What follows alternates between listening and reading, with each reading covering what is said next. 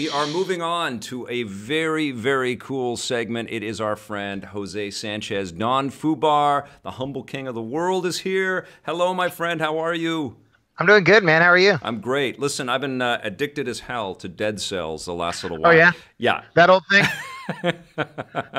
Was that 2017 game? Well, Yeah.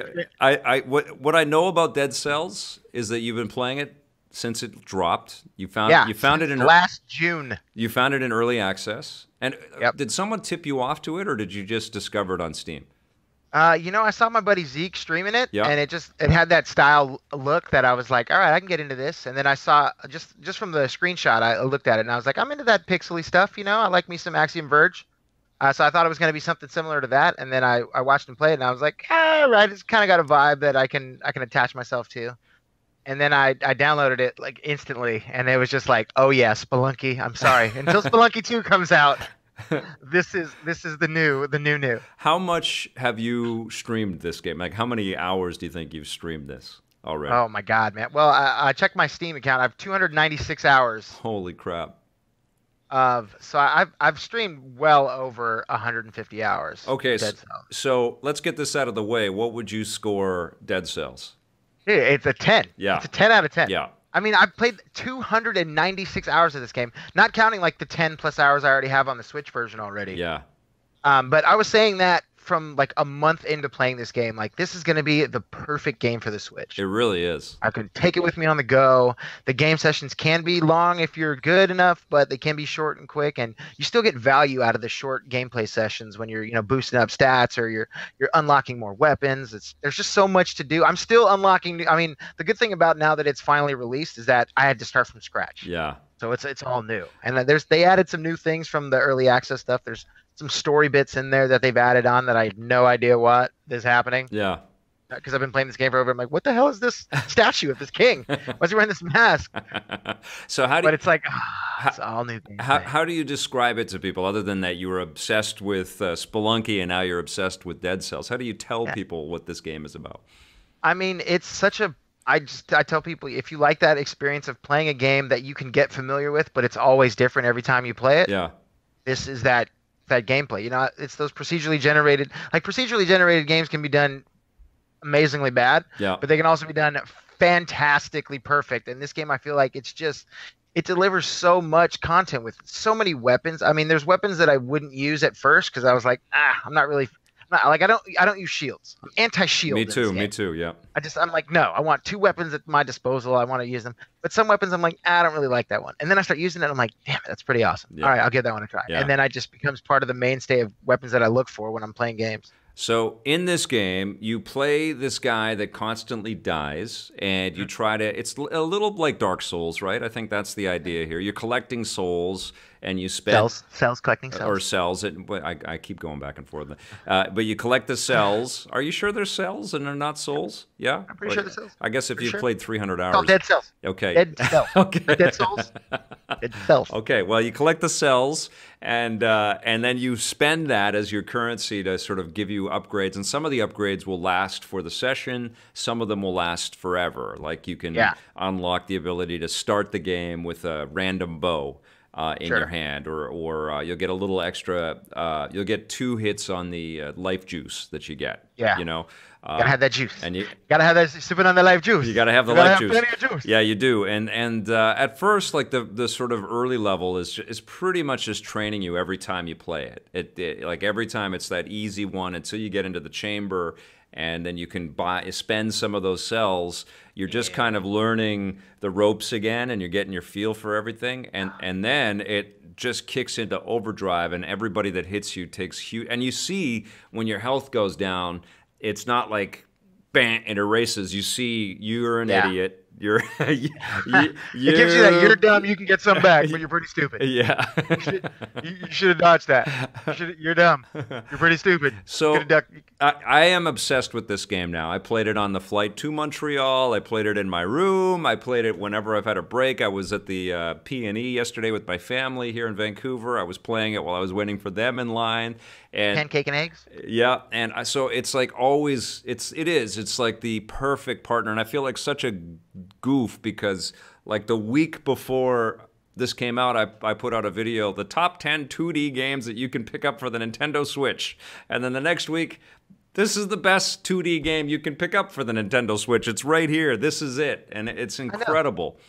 It's like this thing I've been saying for a year. Finally, people are like, you know that feeling when you've been like preaching something for just so like every my Instagram daily posts, I'm just like streaming for it. I'm like, I'm gonna play some more Dead Cells, play some more Dead Cells. I go to play something else, I end up playing Dead Cells, and I'm like, well, I might as well just stream some Dead Cells. And then like 5 hours go by, and I'm like, damn it, I got caught into the trap again. You just get these good runs, and they're just like so like the first run I had when the first full game came out, I made it all the way to the end. And I was like, yeah, still got it. I mean, the boss killed me, destroyed my face, but I made it to the end. That's awesome. How long does it take? Because I'm nowhere near that. I've just got past one of the first boss fights. How long does it take to get to the end? How many? It depends. Like if you're speeding through, you can get through in about 25 minutes. Oh, wow. Probably 25, 30 minutes if you're just racing through. But I like to make sure I'm not missing any power-ups. Yeah, so you don't have to kill everybody. You can just go through the things and... Yeah, I mean, if you're not in it for this, obviously, when I was playing the end of the early access stuff, it was to the point where I didn't need any more cells because I didn't have anything else to unlock. Yeah. And I was just like, all right, let's just breeze through. And then once you beat the boss the first time, you get a boss cell, which makes the game exponentially harder. Oh. So when you beat him again, you get the second boss cell, which makes the game even harder. Like you beat the first boss cell, it takes away half of your potions, or the potion fill-ups at the end of the levels. So you can only use them every other level. And then the bosses get harder, and they put harder enemies in the earlier levels, and then you can get up to 4 boss cells in the early access. So I got up to the 4 boss cells, which just, I mean, it puts like the hardest enemies in the very first level, and you're just going. That's awesome. Your weapons start off so much more powerful, and you're getting like 25, 30 brutalities or tactics by the end of the session. You're just like, God, my dude is like doing 1,800 damage or like 18,000 damage with these swipes of this sword and just killing things. You just feel so powerful, and then you get screwed because you didn't see the spiky ball thing and you cursed yourself, and it's like, damn it. There's been some rage moments on the stream for sure. When I want to talk about this early access thing, okay? Sure. Was there a community that was building up? Like were you all, because you've been on it almost from the beginning, were you all just like believers? And did you, because I don't do much early access. I usually wait till the game is done and then I review it. I don't do too much interaction with the early access community. Okay. I was just enthralled in the game, and then I would branch out and sort of see what other people were saying if there were issues that I'm like, is this something that's happening with somebody else? Like, what's happening here? What's going on here? So I didn't really have too much interaction, but it was great to see the progression of a game because it started off in beta and then it went to alpha, which is totally backwards. Yeah. And then it came out. But just to see how the game was when it first came out and what it is now, it's like it is a completely different game. And they've taken notes of what, things were kind of like, this doesn't really work too well. This isn't as cool as it could be. Or this is like the whip was like the most overpowered thing when the game first came out. If you could just power up your electric whip, it was just like, because it shoots anywhere. So it has like all the access to hit anything that's coming above and around you. Yeah. But now it's just like, all right, let's kind of simmer down a little bit. They sort of tamed down the electricity on the whip. It's like, nah, you're not going to be that powerful even if it's super powered up. Did you give the team, what's Motion Twin that's developing this thing? Did you give those guys any of your feedback? Did you reach out to them? No, just on the Twitters. Oh, just on the Twitter. And it was mostly, I love your game. Yes. I love your game. Guess what I'm doing? Playing more of your game. I'm 200 hours in. I'm still playing your game. So it's coming out again. I'm going to play more hours. So are you a believer then of early access games? Like, does this make you feel like you want to give early access stuff a go a little bit more? I mean, it kind of does when you see enough of a change in a game. Mm. Like being able to play through all the changes, and it was like, oh, here's the baguette update, and here's this update. And you're like, what the hell is this? And this is just like they added a new language update. You're like, damn it, I'm screwed. I thought they were going to change something else. But seeing how much it changed, like if a game comes out early access and it's like 2 months before the game's supposed to come out, yeah, I know not much is going to change in the game. Right, in the 2 months. Right. But I've been playing this game for over a year, and it's great to see that it's getting the praise I feel like it deserves. The praise I've been shouting from mountaintops. Everybody play this game. Like if my stream was as crazy as some of the other streamers that I watch, I'm sure a lot of more people would have gotten to take notice of how awesome the game is. But I'm glad it's finally getting the recognition that it's Well, and now it's getting recognition because of that IGN guy that ripped off the review as well, which is I think that's like an underline of no bad press is bad press. You know, like or you know, all hype is. I mean, worth I would just like to say everyone who's written a good review about Dead Cells has plagiarized me, because I've been saying it's been great for a year. Welcome to the team, people just now joining the party. Jose Sanchez once said in a stream, "This is the best freaking game, amazing. It's possible. Nobody can beat a game like this." Shots fired by Jose Sanchez today. Shots fired. Every game reviewer that said anything positive about this game copied me. Hey, I've been saying it for a year.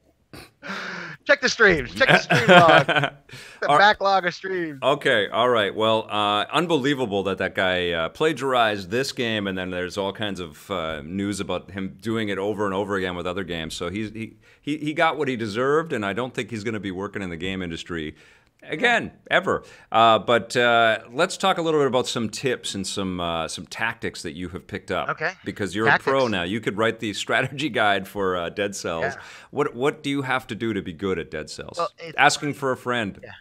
Man. It's funny you said tactics, because when I first started playing the game, I would boost brutality only. Yeah. But now I'm heavily tactic focused. Need that range, right? You need to keep everybody away from you. It's the range, but I feel like a lot of the secondary weapons take full advantage of the more of a tactic boost. Like if you're using grenades, that's cool, but I'm like, and especially if you're just starting to play the game, the best thing you can do is not unlock everything. Okay. Like you can come across the blueprints, hoard the blueprints, get everything to like one cell left, whatever.